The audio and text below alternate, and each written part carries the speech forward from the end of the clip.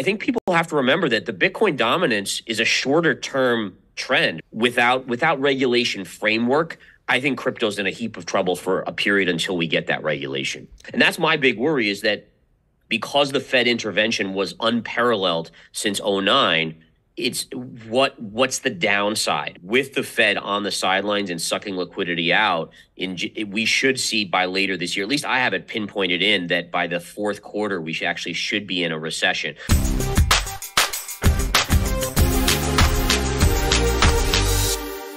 Right now, crypto is what's in the news.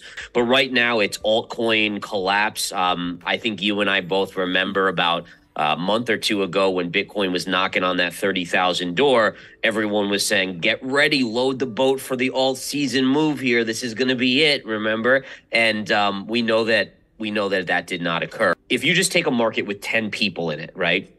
And at first, there's no one long a stock or a crypto, but slowly people start buying, right? So when you get to the point where everyone's saying the altcoin season is going to happen, get long, essentially everyone that is long is going to have gotten long. So let's say all 10 people are long. If prices haven't moved up at that point, logic dictates that there's no one else to buy. And all it takes in the market is one or two negatives, one or two sellers, and people start panicking and then start dumping. And so I think anytime in the future where you hear like, oh, this is going to happen. And by the way, this is getting into the halving of it too. And I'm a skeptic that this next halving is going to have the impact that the last ones have, because that's all I hear now. Without regulation framework, I think crypto's in a heap of trouble for a period until we get that regulation. I just wanted to show that Bitcoin dominance chart because I think it's such an important chart, how you've been knocking on this 49% level over and over again. And then look at what's happening right here. And one of the things you're mentioning is dead on, is number one, charting as a chartist, which is what I do,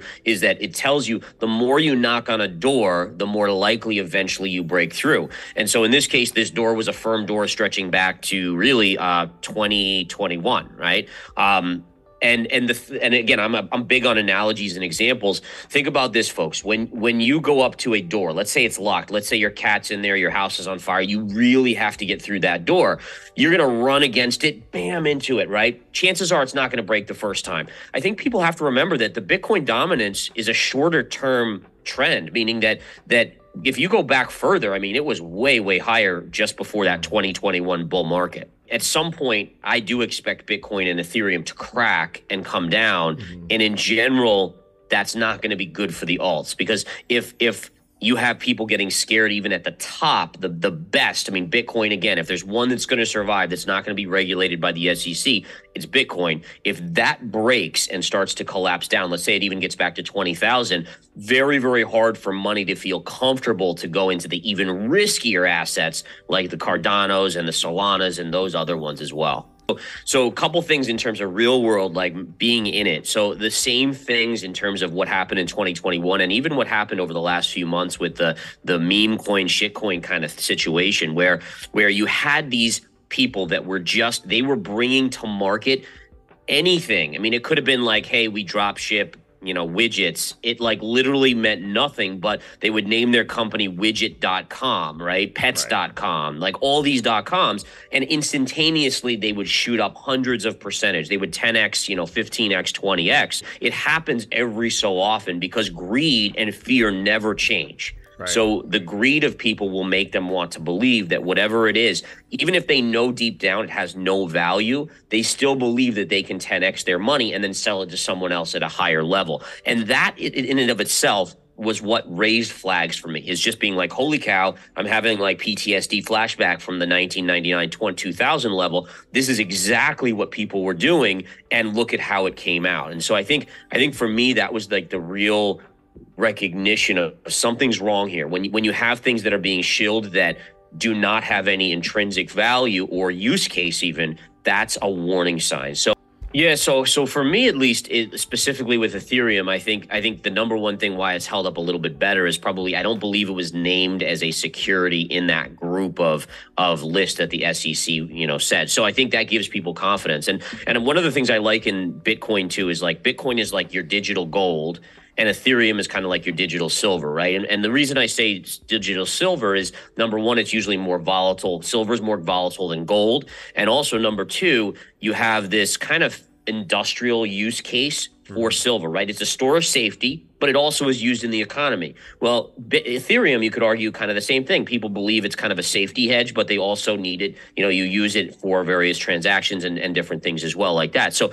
I think that's one of the keys for me, is that you have digital gold and silver, and so expect it to be more volatile. But what we could see is, look at this beautiful like parallel lines, and how in terms of charting, and by the way, this is just more proof that you don't know why these things work out. I certainly don't, but there's some sort of subconscious in traders and investors and people's minds that tries to make sense out of chaos, right? So most of the people would look at this, oh, this is a wild chart, but look at how many parallels exist within this chart. Like the high, this is parallel to these points, which then are this parallel to these points, and vice versa all the way down here. And we could see that we did break down short term. So I do expect Ethereum to come in here towards this 1635 level. But now that then becomes the support level, the next level, right? You have the lowest point here going back to 2022, connected through these lows right through here. And that now becomes your technical support. So if we do sell off there as a technician, I would start saying, okay, if we're going to bounce, this is going to be the spot where we're going to get a bounce.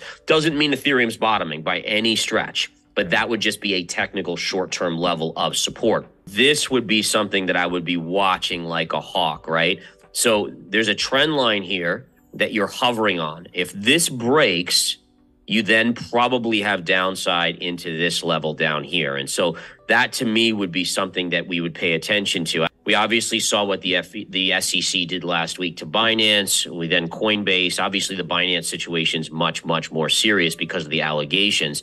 But like, is this an all-out war to kind of blow up the altcoins by the government? I mean, should people that are, let's say you're holding some Cardano right now. Do you hold it? Do you get rid of it? Do you look for a bounce and get rid of it? How do you handle that? It's tough to say, because for the last 18 months, everyone always wants to know, well, should they sell their altcoins? If you want exposure to crypto, right? Like if you can think of a bull case, okay? Because I mean, there's always the other view, right? If you can think of a bull case, we know that Bitcoin leads, right? So you could get exposure to crypto via Bitcoin, and you're likely going to outperform that altcoin, right? So you could theoretically buy that altcoin later with Bitcoin if you want exposure to crypto, right? Because the Bitcoin valuations keep going down. So just like we said, this was consolidating, kept on hitting resistance, finally in the process of breaking out right here on the Bitcoin dominance chart. Now, in all fairness, there's not a lot of resistance on the way up now. I mean, you're getting to a point where there's a big move coming in this Bitcoin dominance. And the first thing I see, and I'll put a trend line in, see all these kind of pivot points right in here, right across here, this low right in there. And you're right about that. Look at this. Look at how you kind of can draw a line right across here. And what's even more amazing in this, if you take the highs of Bitcoin dominance from 2017 and you connect it to the highest point in 2021, look at the convergence. So I'm right around that 59-60% level in terms of Bitcoin dominance. Absolutely. Like, one of the reasons you have to, charts are amazing in this respect. But if you looked back at 2021 right here, and you looked at the midpoint of the cycle, and then you saw here, it made sense that this was going to be where the most resistance on the chart was going to be. If Bitcoin was going to fail its move, it was going to be on this pierce of 30,000. Now, not just 30 hitting and kissing, but it actually needed to pierce 30, because psychologically, when price pierces an even number, that just having that 3 in front, that 30,000 versus 29, it's going to trigger more people to go long, and it's going to stop out people that are short. And so essentially you get the biggest switches at these even numbers, and that's exactly what we saw here. And so once that occurred, then price could actually start to come down, because you got your max people long, and there were not really any people left that weren't long at that point. Same thing with altcoins and so forth. So let's say magically we get regulation and clarity. Right. Big institutions, like, I mean, that's my case, right? Is that right now there's no one with big money is going near crypto, because it's just way too uncertain. So So if you did get clarity, and it was like definitive clarity, then you do, I do at least think with Bitcoin that you would see big money start to inch in a little bit. Chances are the Fed doesn't raise rates, but I think that they will be hawkish because number one, I don't think they like the rally in the stock market. I mean, when you see these tech stocks getting these crazy valuations again, it's just whether it's money coming from crypto or it's just new money flowing in, there's a wealth effect that occurs, right? When you see your 401k up 20%, you start to say, oh, maybe I can buy that new car or maybe I can buy that new TV. And it creates a demand surge that if supply can't keep up with it causes prices to go up. So for me, unfortunately, I'm doubtful. I think right now it's easy, right? You have low unemployment, you have good jobs numbers for the most part. So it's easy to say, yeah, we're going to stay the course.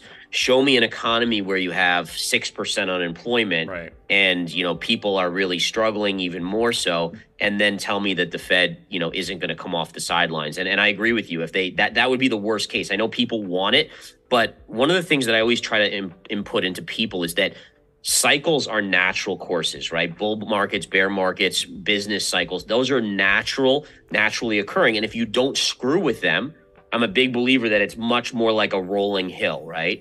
It's when you have the Fed coming in like they've done, kind of doing things that create longer bull markets where the bull markets get crazier, the liquidity, the risk taking gets crazier.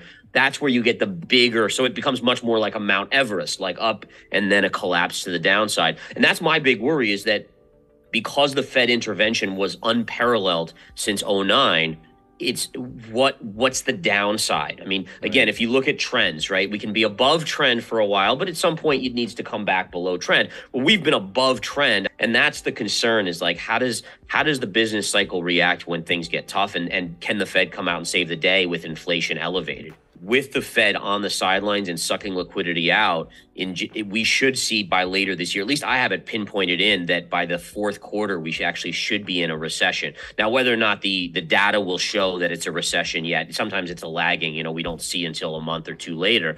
But one of the things I would keep a really close eye on is the jobless claims.